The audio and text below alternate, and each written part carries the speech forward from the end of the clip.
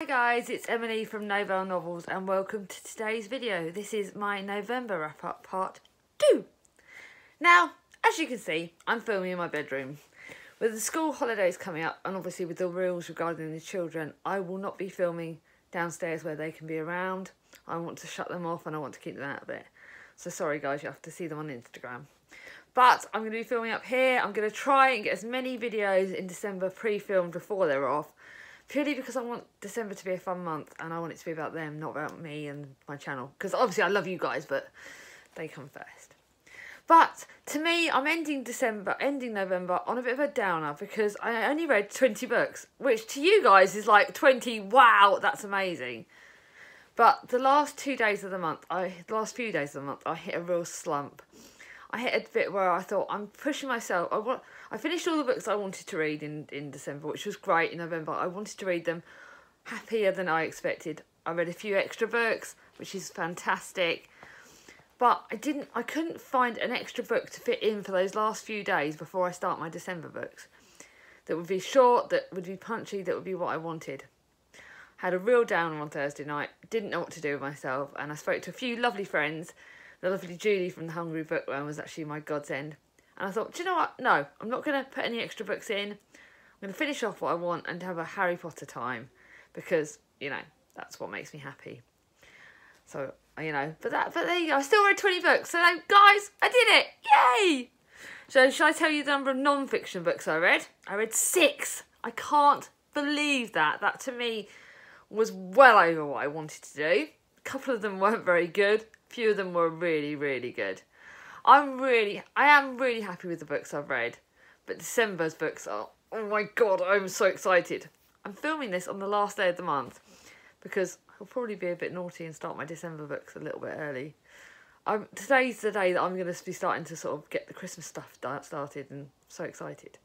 So shall I get on? Shall I tell you my star ratings? Well, I'll tell you the number of ratings I got for each sort of star rating.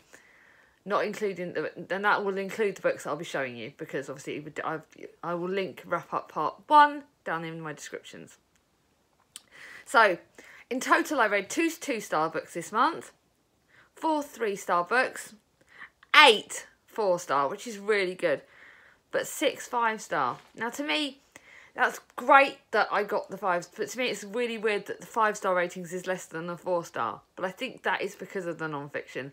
And I find it's really hard to rate a non-fiction book 5 stars because it's so personal and I'm really struggle with that. So, but you know, I did well. I'm happy with some of the books. And shall I get on and talk about them? Because this is why I do the wrap up in 2 parts. So the first one that got the lowest rating of this sort of half of the month to me was this one. And I'm going to be controversial. Call Me By Your Name by Andre Ackerman. Charlie's lent me this book and I wanted to like it. It was one of my extra books. I wanted to love it. I really did. But I didn't. It only got 2.5 stars rating for me because I found it so hard. There was no real chapter breaks. There was a lot of crudeness in this. The trigger warnings, if you want a lot of rude stuff, then it's that. It's also very raw, and to me that wasn't something I was... It probably could be just the mood I'm in. I'm not really in the right frame for it. But it's about on a relentless summer in the Italian Riviera, a powerful romance blossoms between 17-year-old Elio and his father's houseguest Oliver. Unrelenting currents of obsession and fear, fascination and desire threaten to overwhelm the lovers. This is set in a different thing. The writing is lovely. The location descriptions are beautiful, and I do like that. Elio is a bit weird. Oliver, again, to me, they're a bit strange. I struggle with it. It's LGBTQ, which is good, and I'm not judging anything, but to me I found the writing was too raw and the chapter breaks was too difficult, so they were the 2 real issues with that so I'm sorry guys, I wanted to like that. The next one was 3 stars, which was Touching Distance by Rebecca Adams. This is a historical fiction. Again, I did like it in the fact that the description, that the writing is good. It had a bit of slow pace at times.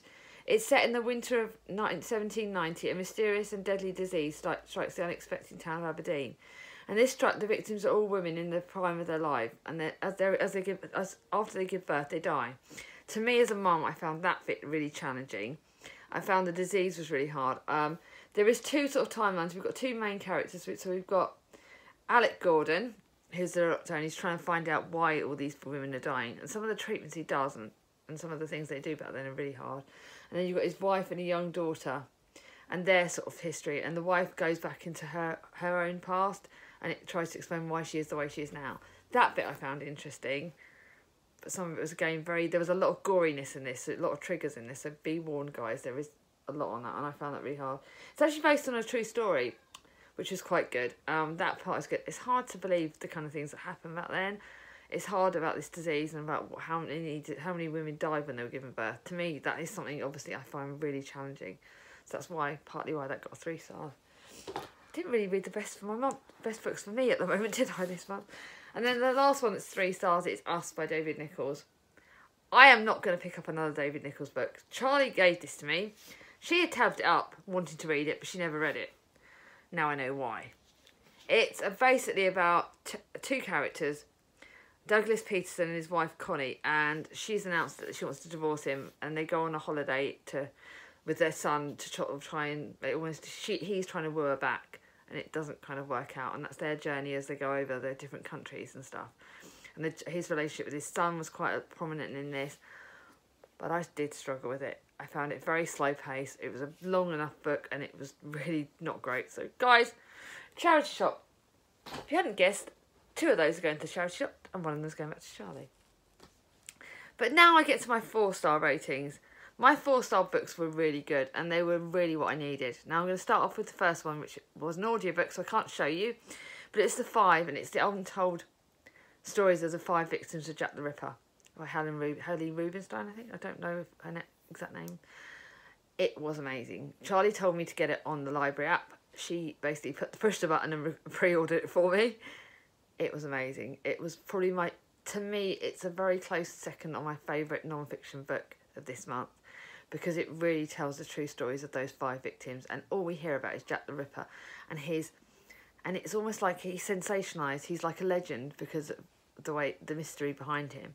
But I never knew anything about the women that he killed. It was all assumed they were prostitutes.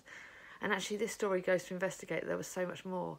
Some of these women's lives took turns that they didn't want them to take. One had alcoholism, and I do believe alcoholism can be genetic. That's controversial, but again, I can believe that it's not always people's fault when they go down that route, and especially not back then when the understanding was difficult.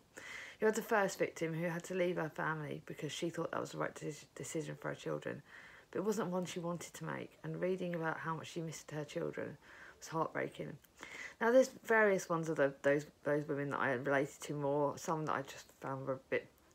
They're not so much their stories were boring, but I found kind of a lot of things they did was like, I just couldn't believe it.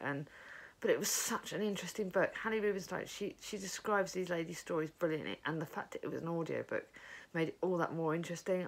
I struggle with audiobooks sometimes, but that was probably up there in the star rate. I would say now, looking back on it, I would think it's 4 to 4.5 stars. It's that good. But guys, check it out. Check it on your library if you can. Get the book, please. If you want to know more, get that. If you like historical fiction, or historical non-fiction even, get it. It's brilliant. Next one, got on 8 minutes already, is Our Song by Danny Atkins. I buddy read this with the lovely Charlotte from Books and Bargains. I love that girl. She is one of my newest friends. We video chatted about this book. Buddy reading this with her. It started off a lot of buddy reads. This is a brilliant book. The only reason it got 4 stars was because there was a very lot of slow pace at the start. There were some days when we'd read pages and we'd go, oh, that's boring. There were other days when we were just like, we wanted to carry on. And I must admit, I finished it about a day or 2 early. She did as well, but it was because it was that good. In the end, the last half just went zoom. It's about 4 people, 2 marriages, one fateful night to decide their past, present and future. I don't want to go into too much detail about this book because it will give out spoilers straight away.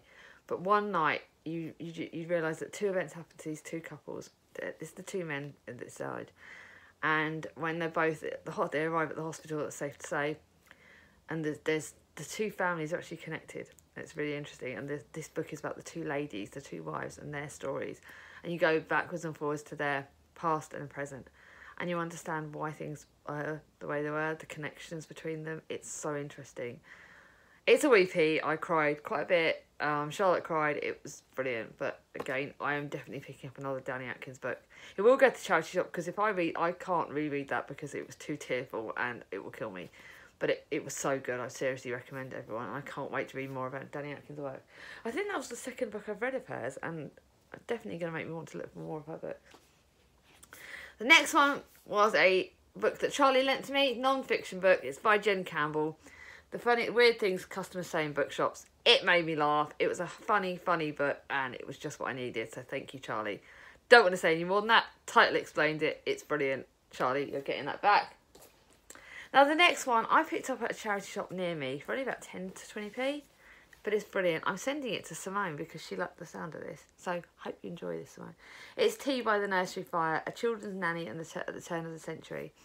This tells the story of Emily Huckwell, who was born in the tiny Sussex village in the 1870s, and she went into domestic service quite young. A lot of women did, but a lot of the girls did back then. And to see her being taken away from my mum was really hard. She didn't want to do it. She didn't want to go. But then she made something of herself. She starts off as a nursery maid, and then she progresses up her career, and she sort of goes with families. You see the relationship she has with the children. She sees her grow. This is probably one of the best, another non-fiction book that I loved. I'm giving it to Charlotte, but I'm definitely... The Noel Streatfeild has actually written quite a few fiction books. One of them is The Ballet Shoes. Now I'm going to look for his book, but the author is actually the grandson. One of the children in her care was the father of the author. So that's how he's connected to the actual Emily Huckwell, which is why it's a true story. But her stories are really amazing, and I really love this book. So definitely, guys, if you like sort of wartime, it's actually Victorian and Edwardian, so that's really interesting. Love that. Now the next one I've picked from the next two I got from the library. It's a 4-star, but only just. I think it was 4 to 4.5. The Bear and the Nightingale by Catherine Arden. It scared me at points. It is it's historical fiction. It's sort of set in the Russian fairy tales, basically about the Russian era. And it's, I can't even tell you when it was, but oh my God. Most of you have heard about this. I don't need to talk about it more. It's 4 stars. Charlie loved it. It did take me a bit of time to get into, which is why it's 4 stars. But it's got magical realism. It's got historical fiction. It's got magic, and I love the magic side of it. And I loved some of the characters. Some of the characters scared the bejeebers out of me, but that's because I'm a wimp. But I love this book. Yes, it's 4 stars, but it was a really high up there 4 stars. It just, I really did enjoy that. And I'm definitely getting the next ones in the series. I'm going to the library today, so you never know, I might try and forget that. Now I go into my 5 stars. I'm only showing you 3 5 stars because obviously the others were in the second part. So I had 3 in each part, which works out good. First one is the one we all know about, Hate You Give, by Angie Thomas. Everyone knows about that. Charlie lent it to me a while ago. I wanted to get down to it, and boy am I glad I did. Star lives in 2 worlds, a poor neighbourhood where she was born and raised, and the posh high school in her suburbs. The uneasy balance, and then I'm not going to read the back, but her best friend gets shot right at the start of it, safely to say, Khalil, and you discover that people aren't always what they seem, that we put labels on people without really looking into them.